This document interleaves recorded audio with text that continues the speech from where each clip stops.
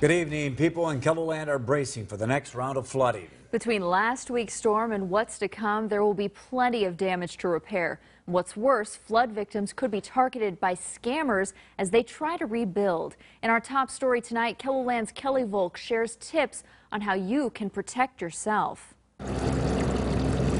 Steve Stein is still trying to pump all of the water out of his house after Skunk Creek flooded last week.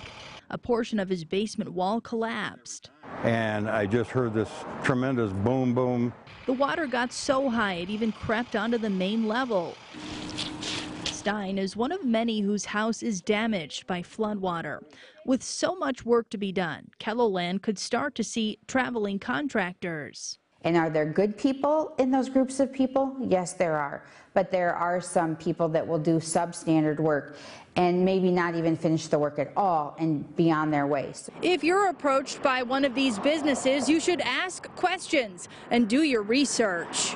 Check to see if they're registered with the Secretary of State. They have to ensure that they are paying taxes here in South Dakota. Find out if they're licensed, bonded, and insured.